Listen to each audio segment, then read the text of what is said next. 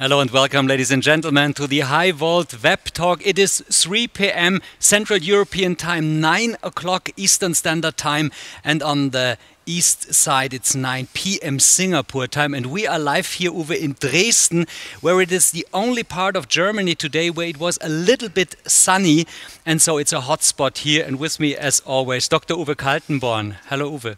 Hello, Florian. How are you? I'm doing fine, and you?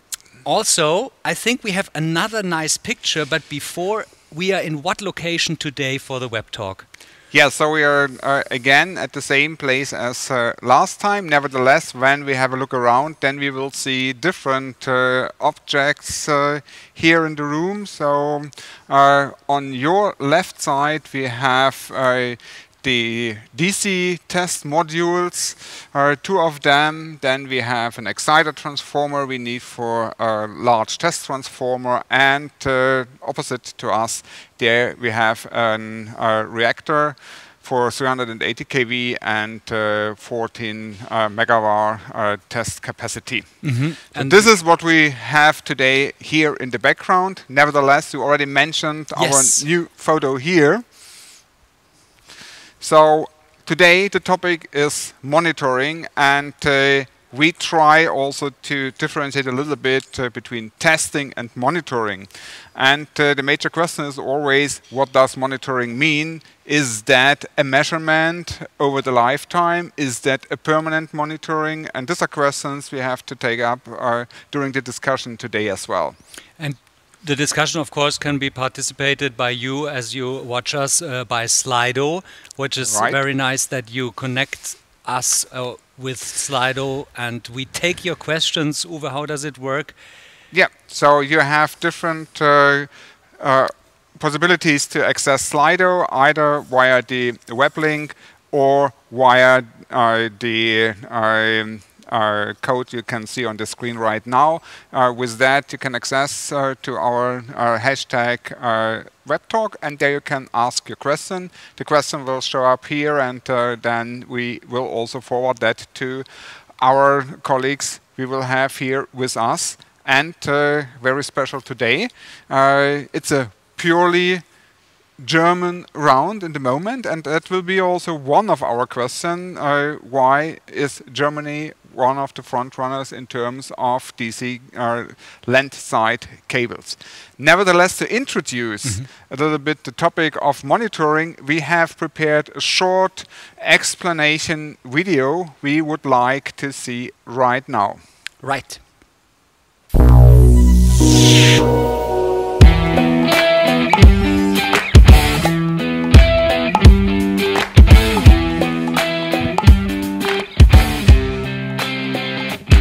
Monitoring could be one of the quality assurance measures, and condition assessment and fault localization is a topic of that. To do something like that, it's also important to have the right power source behind. If it's not the power grid, then we have our test systems here. When we're discussing partial discharge measurements, then we have certain challenges. For AC, we can have a phase resolved resolution, but if it's DC, then we have an issue how to find the location and also the real discharge energy. To do so, we have developed some new technologies like TruePD, where we do a reference measurement to get a transfer function, which allows us then to recalculate the effective measurement or PDs. And as you can see here, we are already transferring from the lab to certain field trials, and there we would like to discuss then also the results of this kind of measures.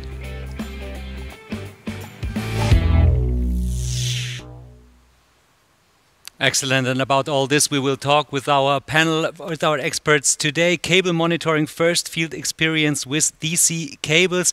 And I'd like to introduce you to our first guest and expert is Anita Saupe from 50 Hertz Transmission. Hello, Anita. Nice that you are here. You're the asset management, linear asset monitoring there, and you have a master in from the TU in Berlin and in the field of photonics and electrical energy transmission, and you're an expert in monitoring high voltage cables, exactly what we talk about today. So cable monitoring, you say, enables the balance between efficient use of the power supply network and the asset protection.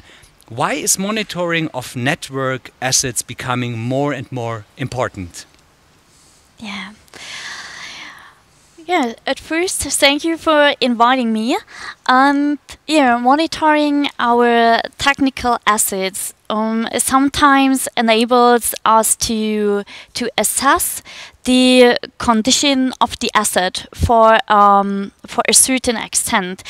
And with monitoring, we have the chance to detect cable faults with a higher probability already at the development stage. So we have a possibility to detect an upcoming failure. So, and based on this information, we are able to plan maintenance and repair actions in a better way. And based on this, we are able to reduce outage times and reduce costs that depends on the outage times. All right, thank you very much. We are continuing here in our panel with Professor Peter Birkholz. He has the chair of speech recognition and cognitive systems here in Dresden. You received your PhD in signal processing from the University of Rostock. And after postdoctoral research positions, Rostock, you were in Aachen, you became a professor at the TU Dresden in 2014. And your main topics are the research include articulatory speech synthesis, silent speech interfaces and measurement technique for speech research. And since 2018, you are cooperating with HIGHVOLT Prüftechnik here to apply modern methods of signal processing and to monitor of high voltage power cables. And of course, you are at the IEEE and the IEEE Signal Processing Society. Professor Birkholz, intelligent signal processing can provide important impulse for the next generation monitoring of high-level voltage power cables. Monitoring of cable and speech recognition, where is the link between these two subjects? Quite different subjects. Yeah, that's true as it seems at the first sight.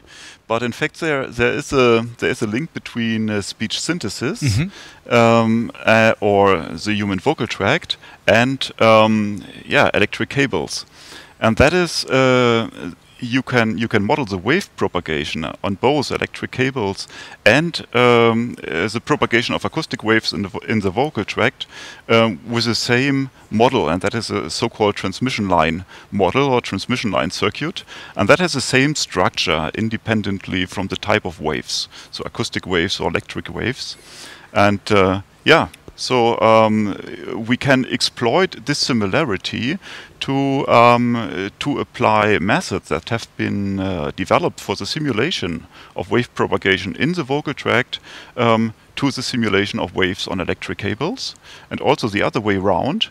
So we can use or apply analysis methods that have been developed for speech to the analysis of partial discharges, for example, in electric cables.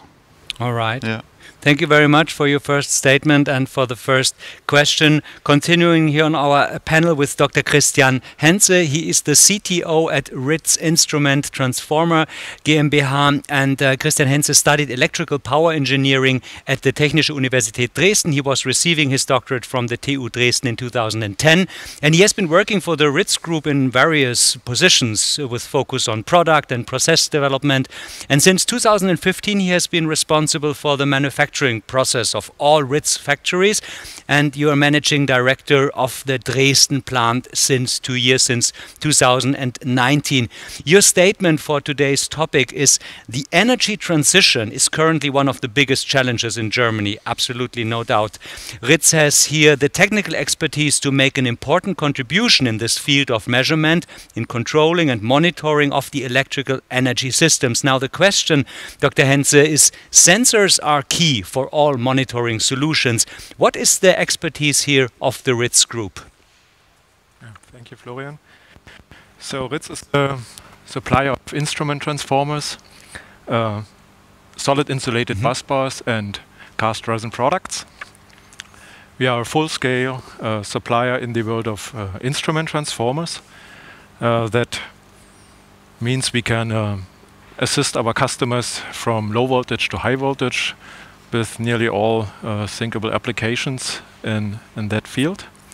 That means we are able to handle different insulation systems like resin paper impregnation, like oil paper impregnation, or even casted resin solutions, and we are able to do the magnetic design, of course. And voltage and current sensors in our world are called non-conventional instrument transformers, and we built them for decades now. And applications are in HVDC applications, in FACTS, test labs, transportation systems, like the Transrapid, for example. RITZ developed the VT sensors for that project. We have our own R&D department, which has the expertise to do the design and manufacturing of those products, and they are able to realize products out of ideas. We have own solutions for the market, but we also transform the ideas of our customers into customized solutions. Excellent, thank you very much. We are continuing finally with Dan Keller. He's sales manager utility business here at HIGHVOLT Prüftechnik in Dresden. You were born in 1988. You received a degree in electrical engineering from the BA Bautzen and a degree in industrial engineering from the FH Zwickau. You held various positions in engineering and in sales, and since 2021 you are responsible for sales and business development of the monitoring solutions as a sales manager utility business here at HIGHVOLT Dresden. Your statement to our subject today is innovative monitoring solutions for DC cables are a contribution to the reliable energy transmission of the future, and as they support the operators to maximize the availability of their assets. Now the question, HIGHVOLT is a market leader here for test equipment. What qualifies HIGHVOLT for monitoring solutions then? Yeah, thank you, Florian. To answer this question, I would ask the question, I would like to discuss this topic. What are the special requirements to a certain monitoring solution, especially concerning the HVDC cables? So first of all, we have a new technology with the HVDC cables, something that is not clear from all physical effects. So it's still the standards and recommendations are under discussion. This is the first point. Second point is we have for the cables a certain given structure. So it's not a complete free development that we can do with monitoring solutions. And the third point, we need a reliable. That's why we are, no problem, we are broadcasting live, of course, here in an ongoing process. And there is some kind of alarm here at HIGHVOLT going on. Uwe, what can this be?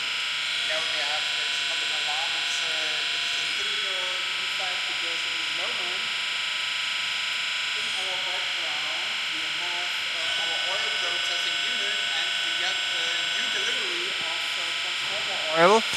And I think the filling process is now finalized, and they have now to reset all the controls. And I think we should go down with we the take sound down the volume for a we'll minute and we are continue. back. Oh, now excellent. Thank now you very the problem is solved. We Okay. want actually, Maybe I repeat. So we have Yeah. here in the background the oil filling and oil processing unit, and we got some fresh oil 1 hour ago, and I think they are ready with the filling process, and that's why we got the signals, and the guys have reset all the control system, and now we should be in the lucky situation to have not longer this kind of distortions. yeah, but in actually, I mean, getting here supply for your factory and everything is not the easiest thing at the moment. So you take any appointment to get it. So that's why we were here in between our show, in between our High Volt web talk. And jumping back to Dan Keller, you can continue for some moments with Yeah, your of course. with your answers. I was explaining what are the requirements to a monitoring solution. And in addition that we are talking about a new technology and we have a certain given structure, of course it's a very long time for operation of such a system. So there is a very reliable support during the lifetime of the measuring and monitoring system necessary, and during all steps. That means from definition of the specification to the design of the system installation. It's always a strong and trustable cooperation between us, or between manufacturer of monitoring solutions and of the customer itself necessary. So, and why is HIGHVOLT now? What qualifies HIGHVOLT? We just have to think about the characteristics. So, HIGHVOLT has an experience of more than 100 years in the field of the quality control for transmission and distribution systems. So we have a long experience, of course, also a skilled team with a lot of engineers and physics, and this allows a very deep insight in the physics also of the new HVDC cables, of the equipment itself, and that made HIGHVOLT in the last decades also to the innovation leader in the field of the quality control. So this is one point of the understanding. The second point is that each system that we are producing is customized and adapted to certain requirements. So there's no system like the other, even if they look very similar, but it's always a project management necessary. And so we have, of course, a large experience in this field. And what is a result out of this is that we, for all systems that we are realizing, always have a very trustable contact between HIGHVOLT and all the customers.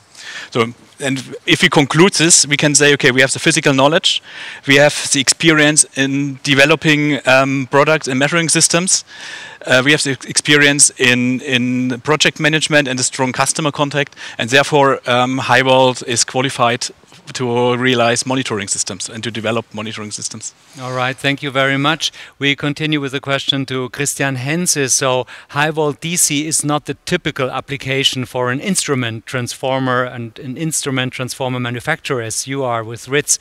What makes DC cables interesting, especially for you?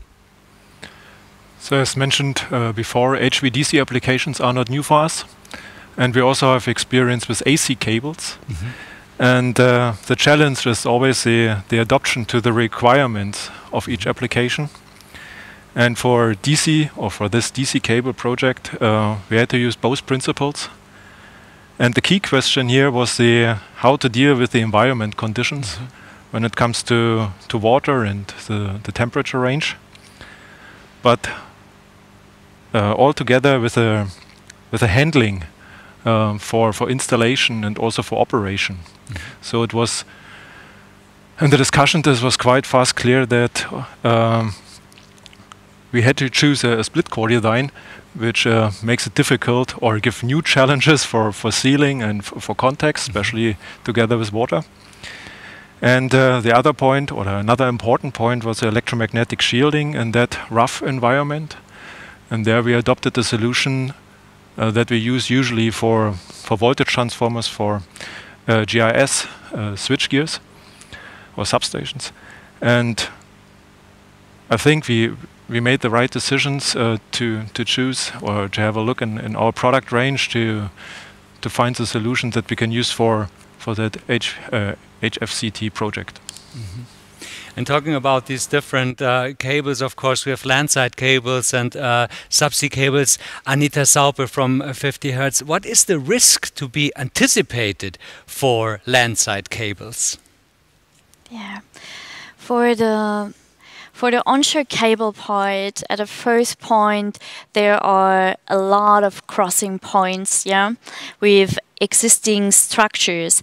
And yeah, this is like telecommunications cables, or this can be relay crossings, highway crossings, and all these crossing points can have an effect on the cable itself. For example, thermal impact can be here.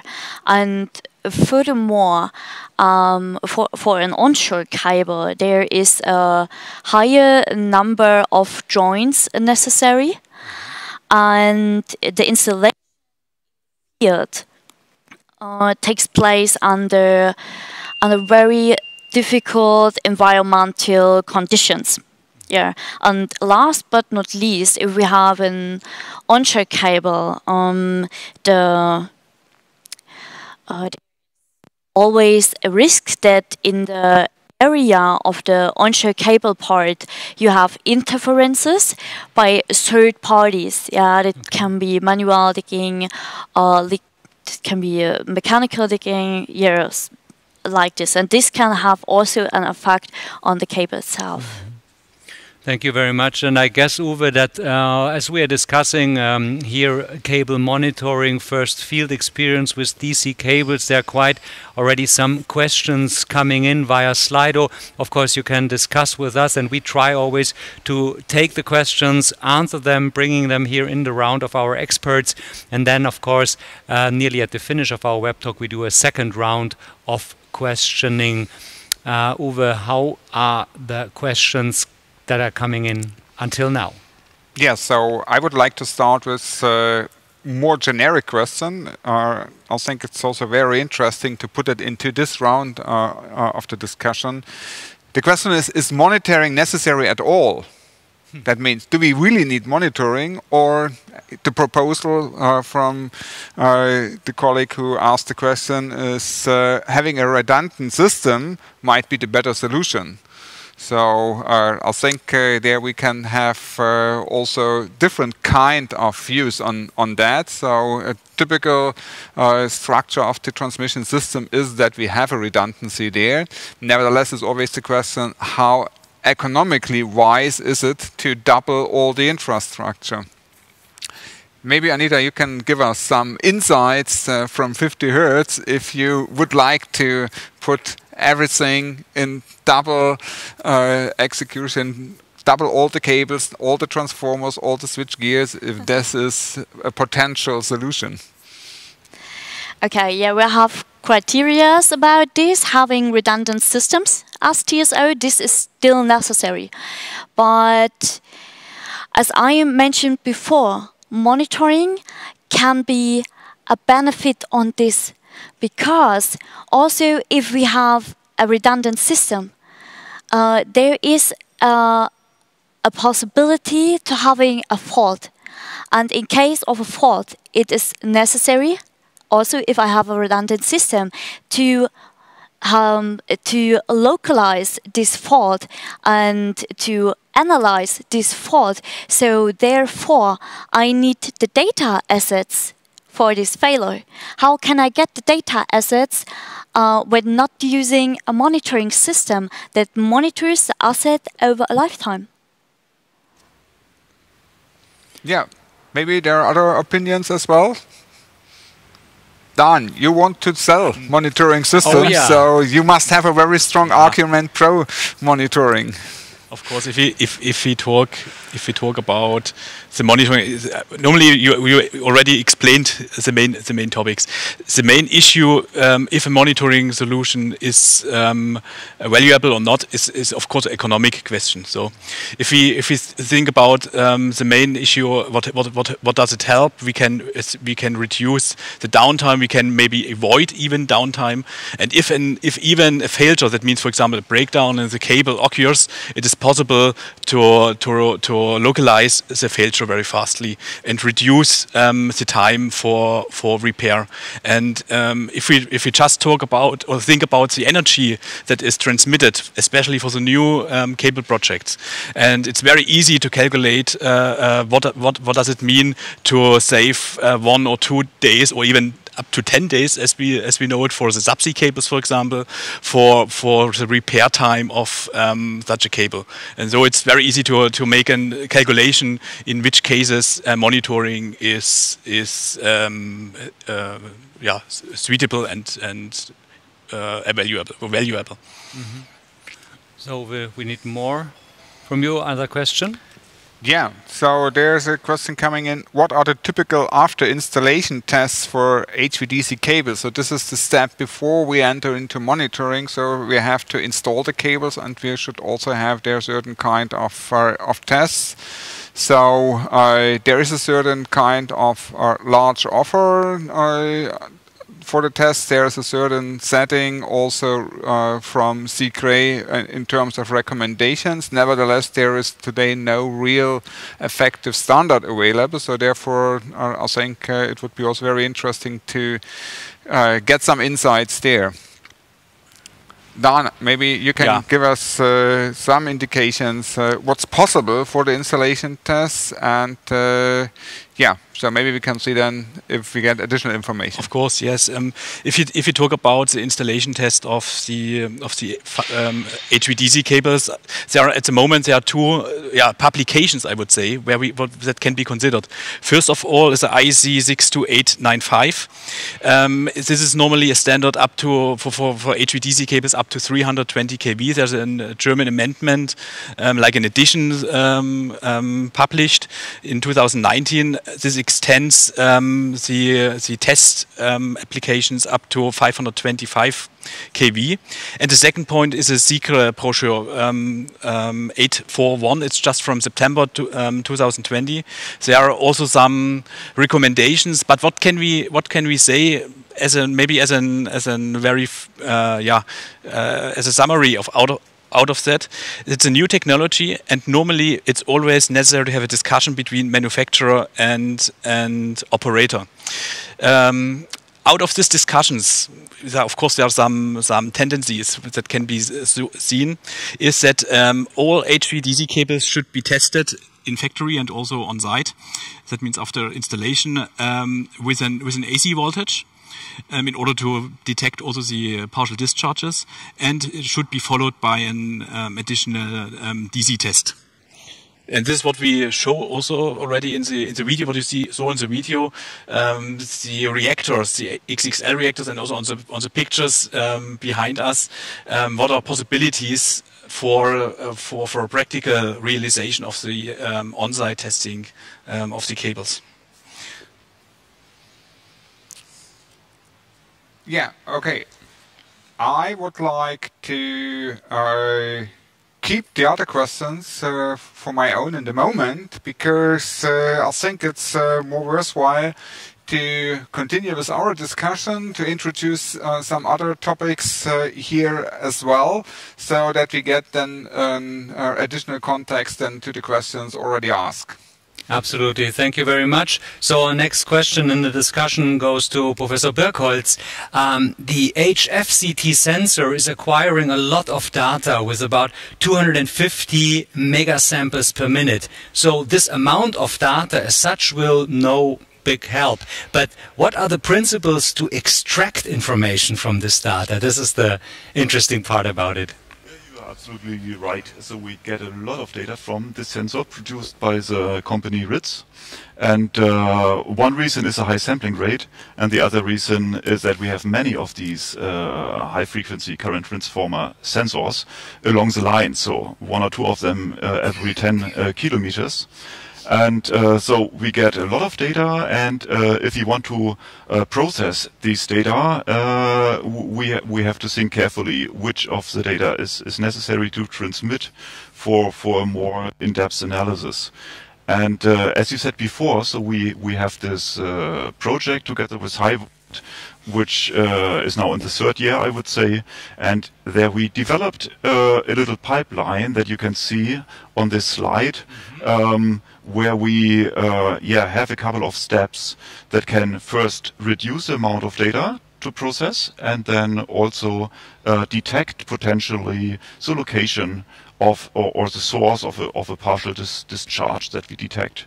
So, and what we have to do here to reduce the amount of data is that we first detect the signals of interest in the data stream. So we have a quasi-continuous input signal from the sensor, and we segment this signal into overlapping frames, and then we classify each frame as either noise or as containing a signal of interest, and that would, for example, be a partial discharge.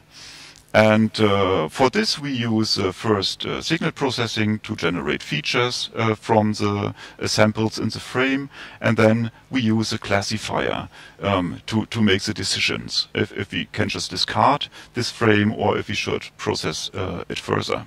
And this is a statistical classifier in our case, which is based on features of the autocorrelation function of the samples in the frame. If we have detected a partial discharge, and that is, I mean, the challenge is that often the signal of interest is very small, so it's essentially buried in noise, or it just peeks out of the noise a little bit, and so that is the main challenge. And using the autocorrelation of the signal, we can really find if there are some samples which are not uncorrelated to each other as a noise, and then make the detection. And if you have done that, we can go into the frequency domain with a Fourier transform, and then look at the magnitude spectrum and the phase spectrum, and from that we can determine so the distance that the partial discharge pulse traveled over the line. So that is essentially then intelligent signal processing. But for that we need reference data. So we need to know how does a partial discharge discharge impulse change, how does its shape change when it travels, for example, 10 kilometers over the line.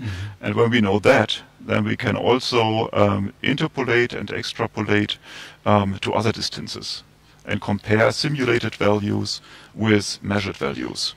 And that's a way to get data or get information out of the data. So we not only have the oil pipelines getting here transformer oil into our transformers, but we have the data pipeline, and of course you have this strong connection to HIGHVOLT and the University of Dresden, of Dresden, that you can connect here your knowledge and bring it further on. Thank you very much for this. Going with the next question to first Dan and then to Anita. Are these informations sufficient to take operational decisions? Because this is the key point. When do you have really take action? Yeah. Of course not. to say it from the beginning, yeah. The information that we get, that means if we have the level at the place of the origin of the partial discharges is the first point. But this information have to be aligned to the physics. That means we have to understand the physics of the DC cable itself. That means which physics of the DC stress has an influence on the time. So what does it mean? What does it practically mean? what do we do with this data? This data can be transmitted to a so-called intelligence cluster, and this is something like an expert learning system. And what we do there is we combine the information that we realize or that we collected together with additional information like voltage or temperature, and out of this information we identify certain failure types. This is something that is currently under development. We have another cooperations with other universities for this topic that is starting already, and the idea is to make to get a clear identification or idea about the failure types, and as a result out of that, we should get out of the system a specially resolved recommendation for a certain action, and even that is just a recommendation, and this is now goes to Anita. The operator includes even this information just in a higher level system, and out of that they can make certain decisions for the complete asset. This is the idea behind it. Right, exactly. So Anita, coming to you from 50 Hertz, are these information sufficient to take operational decisions? How do you cope with this?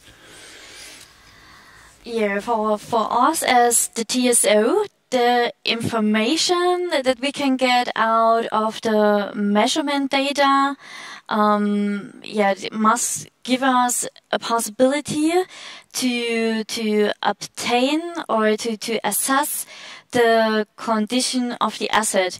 As Dan mentioned, it is necessary that we not only have the raw data, because we need to do something with the data assets, and it is still necessary that we know, based on the measurement data, is it necessary to take action for the monitored asset. And yeah, if the monitoring system detects some anomalies in the recorded measurement data, it's not only necessary to have information on which failure can be with which present. In this case, also the raw data is necessary for us, because in case of a fault, we need to do a fault analysis. And so, to make a long story short, we need the raw data, and we need the information that we can obtain from the measurement data, and therefore it would be great, or it would be easier to handle all this measurement data if we have a system which can make an indication by detecting anomalies, with which probability can which problem be present, and how could a possible action look like that should be taken now. It would be a great support for us, and yeah, it would help us not to reinterpreting measurement data over and over again. Mm-hmm. Mm-hmm. Interesting. So talking so much about data, about these informations, when to take action, what is interesting about it. We have another nice sound today, but the microphones are working very good, I think. Yeah. Before it was only one sound, now it works two. I think it stays with this. Talking about all these data, informations that you get, when to take action, Professor Birkholz, is that already kind of an artificial intelligent technology? Would you name it like this? Yeah, you can if you want. So I briefly talked about the classifier that decides whether a frame is noise or a signal of interest. Okay, noise or signal of interest. So this classifier, that is a statistical classifier that we use, that belongs to machine learning. And machine learning is a subfield of artificial intelligence, if you want. So normally people associate with machine learning mostly deep neural network or something like that, because that's in the media all the time. But the statistical classifier that we use here, that is not deep learning in the sense. So it's more machine learning with a relation to statistics. All right, and Dr. Uwe Kaltenborn, what would you say about AI? Yeah, so I have there always a very special view on that. So before I want to talk about AI, artificial intelligence, so I still call it advanced statistics, and I think this is still the field we are in. Nevertheless, I think also the picture has shown that very clear. In the moment, we are scratching a little bit on the field of artificial intelligence, and there could be much more behind. We do not see so far today. So it's like Columbus. So we have started in the harbor in Spain, and we do not exactly know what will happen when we continue our travel in the future. But in the moment, we see there a big chance also to get additional information on the way when we are going. I think it's one of the most interesting fields right now. Of course, when to use artificial intelligence. Still, I think, and you will be also, I think, of my opinion, that it's still kind of weak artificial intelligence and not already the strong artificial intelligence. But as we continue our web talk, perhaps in the next years, we start to talk about strong artificial intelligence, and maybe there's a bot sitting here and doing the moderation. We will see. So we're coming in the next question to Christian Henze. One of your strengths at RITZ is the industrialization of new products. What are you doing different than others? Could you tell us a little bit about this? Yeah, the first point, or most important point, is to understand the needs of the customer to offer a valuable solution. And yeah, usually we talk a lot and write it down in an agreed specification that everybody is on the same page what the target of the project is. And especially here in Dresden, we have a technology center where we have highly qualified colleagues. We have mechanical engineers, electrical engineers, chemical engineers, but also process engineers that allows us to make a development that can be manufactured in an industrial way afterwards. But we also have many technical opportunities. We have different casting equipment depending on the application, and we are able to create our own resin formulations that allows us to adopt them also to the application. And yeah, we have a lab where we can check all the process parameters that we need.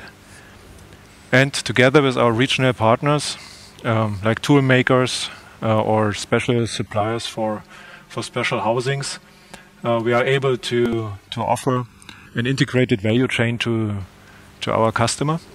As we see now? As we see here, yeah, we have in the slide before, we saw the core elements. Those core elements we need to stack, and as I mentioned earlier, we decided to use a split core design, and yeah, so these elements need to stabilize somehow and yeah, to protect it from the environment and also to protect it from mechanical stress and to protect the magnetic properties. We decided to cast the core element in a quite strong epoxy resin. And we did lots of thermal cycle tests to assure that no cracks occur. And yeah, as mentioned also before, for the electric shielding, we choose an aluminium casting or aluminium housing, where we cast the core with a secondary winding. And the third picture was an example of our casting equipment. Yeah, sometimes during the broadcast we could see it also here live on our table. But talking about these instruments, Dan Keller here from HIGHVOLT, of course, how could you prove that RITZ is doing right?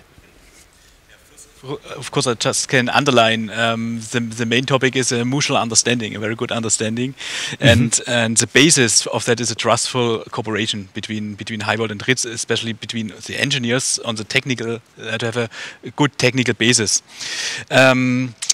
At the end, if we have the final product specification, of course, we defined as HIGHVOLT also certain steps for qualifying, for testing this HFCT. And of course, main topic is that there's a very precise definition of the tests that what we request, what we need for our application as well. And just some examples. For example, during the development, we made certain type tests like switching, lightning tests, like heat run tests, the measurement of the transfer function. We also checked the influence of the HFCT on the cable system. That's important for the operators at the end. Everything what we did can be also will be published in 1 month. During the IEEE conference in Vancouver. There is a paper which type tests we did, and of course this is one of the main topics if the product itself is okay. A second step is of course the manufacturing process of the series products. And first thing is a very strong cooperation also during the manufacturing process. That means during the to optimize the manufacturing process in regards of quality, for example. And we implemented also a 3-step test procedure.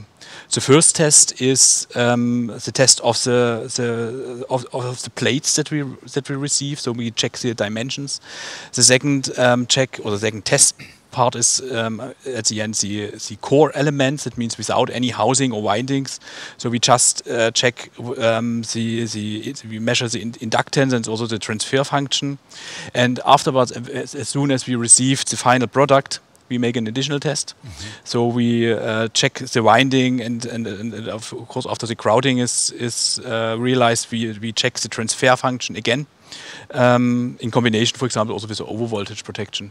And this measurement or testing procedures allow us to be very confident in the quality and the function for over 40 years. This is the expected lifetime for such an HFCT. And this is a perfect combination, of course, that you both listen to the needs of the customers, and then you can like interact and like modify it all the time, and of course always for the best for the customers. Jumping to Anita Saupe, so new technologies from the lab is one thing, but where are your requirements to allow the installation of the new technology in your grid? I mean, you give the go or the no. Yeah. As the colleagues mentioned, it is necessary to know the demand of the customer. So first of all, the developed new technology must meet a need of the TSO. That means it must bring an added value that will be felt by the end user, not only by us as the TSO, also by everyone who needs energy supply. And yeah, we need a reduction of the downtimes. If this is possible, this is something that would cover one of our demands. And based on this, we need a reduction of the cost that comes with the downtimes, as I mentioned before. Yeah, and if a new technology will be installed in our grid, it must be sure that the other grid components are not negatively affected, and that the energy supply, because this is our main goal, can continue to be guaranteed. All right, so quite a lot, kind of a cascade to really go through, and then only you can give the go and allow others to bring in your technology in your grid. Yes. All right, thank you very much. I think, Uwe, quite interesting what we talk about from different perspectives. We're gonna see about the questions, what came in until now. Yeah, there's a lot of questions coming in. So there is one question I will take up directly, and the question is, how long does it take to produce one sensor? And this is an answer, this is very simple. sufficiently long, and that we can assure ourselves and also our customers from the quality. So yeah, there's a certain time for all the process steps there. It's not done in 1 minute. Nevertheless, quality counts most, and therefore I think we can put it as answered. Nevertheless, there are a lot of other questions, and there is one question I want to forward to Dan. How do you transfer the data from the sensor to the processing unit?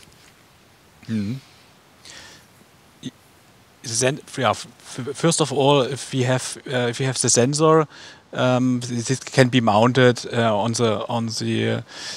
example, on the earthing stations that we have every 12 kilometers, and so this sensor will be mounted under the earth, or within the earth. It will be buried, and there will be a measuring cable. It will be a twin axe cable that transfers the measuring signal itself to our digitalization unit.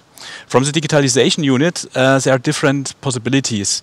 First of all, we have, if it is possible and available, the data can be transferred via fiber optic cable to a main unit. If this is not available, we can also include, for example, LTE modems that transfer the data wireless. Yeah, so next question. Now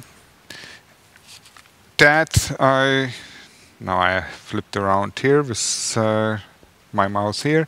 That goes again into the direction of the 525 kV cables. I think this is also very interesting. Germany as the front runner installing the first very long distance cables there. It's very clear, and the question which came up is how mature is the technology for this kind of cables?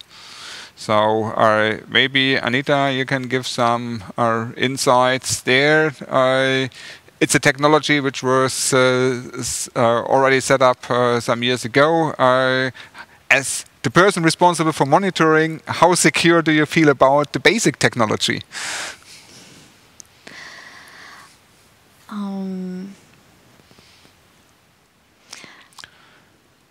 Okay, how secure we feel about setting up new technology in our grid on high voltage 525 kV DC cables?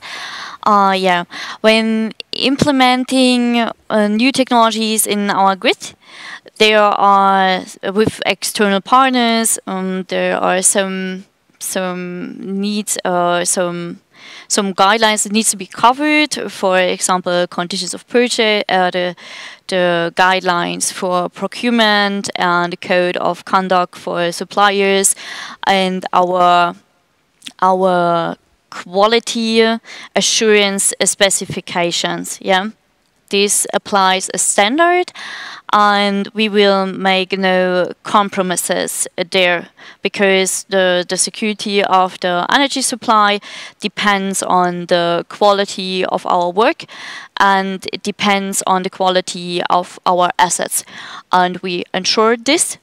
And yeah, I think that we're then on a secure side, I would call it, and yeah. Yeah, maybe to add on that, so there was from all the big German TSOs was also then a qualification test for this kind of cables, which was successfully executed for all the suppliers of that. There was also a German specification and standard, which also implies then higher requirements than the conventional standards have pre-described so far. So therefore, we can be fairly sure that we start there with a technology which is a safe technology.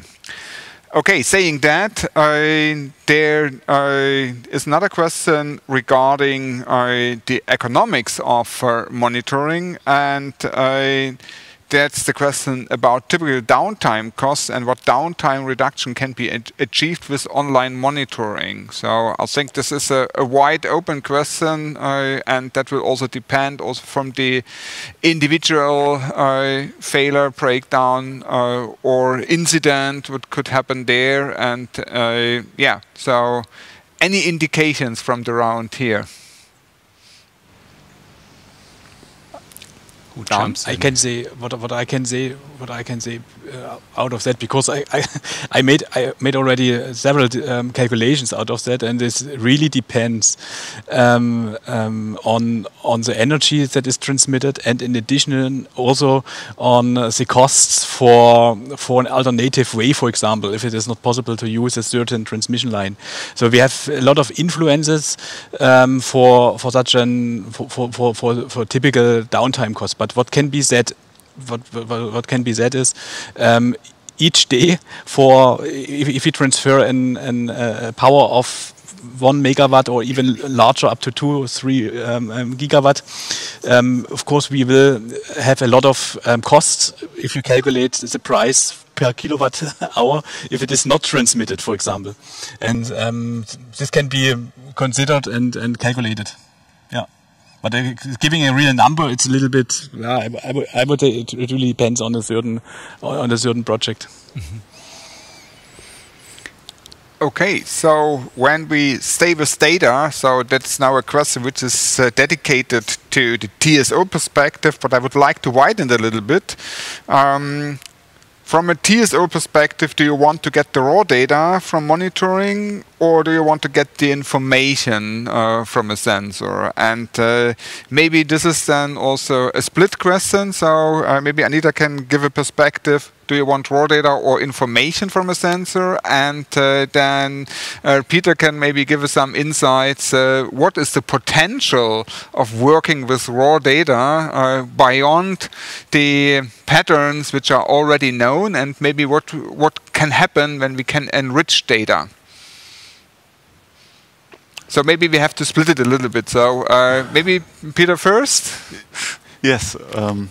Okay. Yeah, I think we have to detect the events of interest first, because we simply cannot store all the data that we potentially capture. So I think we have to make some kind of intelligent decision at the very beginning, and then only process the data that we think are worth of processing. But of course, it is a question of where do we how do we make the selection? What variety of signals would we select for further analysis, and which would we discard? When we are quite sure a frame of signal is just noise, then we can certainly discard that and would not have any benefit of learning additional things. But when we just have an unknown kind of signal, which is not just noise within a frame, it's certainly worth collecting that and then perform a kind of clustering to possibly later on detect different kinds of defects, and so learn something new, and also be able to monitor the aging, for example, of a defect in the cable. But I think these are things that we need to see in field experiments. So we have too little data to make a definite, to give it a definite answer yet. So we really have to apply it to the field. Anita, do you want to have the raw data, or do you want to have the information to take decisions? Yeah, as I mentioned before, we need both the raw data and the information that we can obtain from the measurement raw data. At the first point, it is pretty important and pretty helpful to get an indication what is this upcoming failure about, and how can we localize this.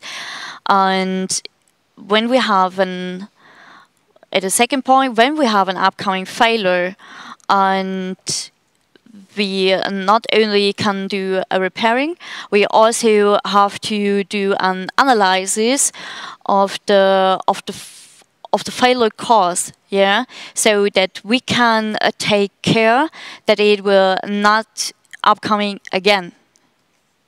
So, yeah, both informations are necessary for us as a TSO, the obtained information from the measurement data and the raw data itself. All right. Uwe, one or two more questions before we come to the final statements. Because one question I'm personally interested in, and the other one is definitely interesting for all. The personal interest is a question to Christian.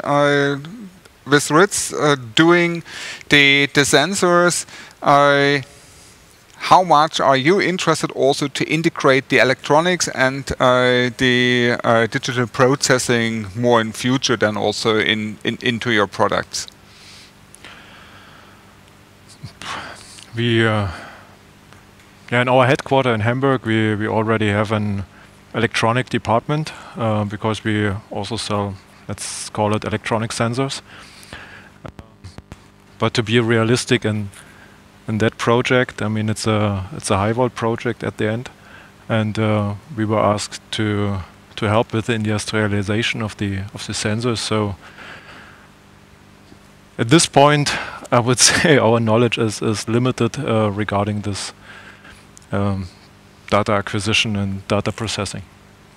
Yeah, maybe to reformulate it, non-conventional instrument transformers will be definitely something which will be in the clear focus. Yes, they are. I mean, we have a catalog for non-conventional instrument transformers. I think we sell them like the 1980s.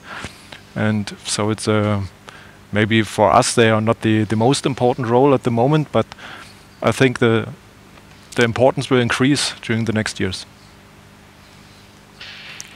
Okay, final question. Our industry is very conservative. And that's something we know. Monitoring is new. It's a new technology, we know as well. And the question is, how difficult is it to convince very experienced experts in the field to install a new monitoring system? I think it's a question maybe Anita and maybe Dan can give a short answer because we are very close to 4 p.m. So yeah. Therefore, a short answer. Maybe I can start if don't mind. How difficult is it? I think we are in a changing time. So even experts with long-term experience understand or are changing mind and say, okay, we have a new technology, new cables. Let's try everything that is possible to get information out of the cables. This is one point. Of course, it's not easy just to say let me install everything. We have to be very carefully with convincing that the technology works and that there is also an outcome. That means from knowledge, and of course that there is a major benefit for the operator at the end. This is what my experience is with this product. And Anita, of course, you can also adjust then your final statement to the round after your answer. All right. Yeah, to convince experienced colleagues, it is necessary that the new technology, in each case, it is necessary that the new technology should be implemented in the transmission grid, meets or delivers a concrete value, added value for the company, yeah. And if this is visibly given, the use of the new technology can be well justified. But yeah, nevertheless, the purpose, the necessity, and the cost of a new technology, yeah, are critically examined, and this goes over several instances. And it is determined whether it is actually necessary to use this new technology. Yeah, so my final statement about high voltage power cable monitoring is that I think that this is a possibility to keep the balance between the efficient using of the transmission grid and of the protection of the asset. Great. We're doing the final round, of course. Here, cable monitoring was our subject field. First field experience with DC cables done. Your final statement about what you learned in this hour and what you want to conclude. Yeah. Well, what we can say is the structure of the transmission systems are changing at the moment. And this worldwide, step by step. Germany is a pioneer. This is what we heard today in changing such a structure. And Germany and the German TSOs have an impact, a major impact on the future standards, and as they are the front runners. HIGHVOLT, as we saw, is an innovation leader in the field of the quality control. And due to the experience that we have, we are developing new solutions that contribute the reliable energy transmission system for the future. Then Dr. Christian Henze from RITZ, your final statement to this round of today's talk. Yeah. So I think we're all on the same page when I say that the energy transition is a major challenge for all of us. And I'm convinced that we need projects like this to be successful, especially when it comes to security of the energy supply. So to have a stable network like we have it today, to have it in future, or to keep it in the future. And I'm sure that the RITZ group can give an important contribution in that field of measurement, protection and monitoring of energy systems, or especially electrical energy systems. All right, thank you very much. And Professor Birkholz from the TU Dresden, your final conclusio? I mean, I like this interdisciplinary approach that we took together with HIGHVOLT in the last 3 years, and that was a very good experience for me also to see how methods from modern signal processing, which are already quite known for a few years in the signal processing society, how they can be applied with a good benefit to a field like high voltage cable monitoring. And I see a big potential for the future in this interdisciplinary research. Thank you very much, ladies and gentlemen, for your positive feedback. Uwe, I'm coming to you because we have to announce something, ladies and gentlemen. The HIGHVOLT Web Talk. Thank you to Anita, Peter, Christian, and to Dan, because, Uwe, we have a next round, and this is a special round next week. Yeah, right. So next week we will have the session Ask the Experts, open question session. We have invited a lot of experts there. You can see the announcement later on. And if you have questions which are really burning and you want to have an answer from us, then you can send it to webtalk@highvolt.com.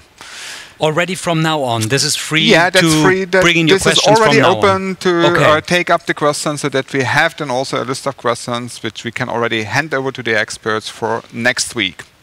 Great. I think today we had an excellent session here with a wide spectrum of experience, and I would like to take the chance to give from here also a special thanks to some guys which are really important that we get, for instance, especially the sensor done here, and that's Gottfried Schuster, because he has made it really possible that we get all the things in time. And why he is so important, because he has already casted the samples for my PhD work, so very successful. Also there we had crazy ideas to do, and he was really making it possible, and therefore special thanks to him and his team.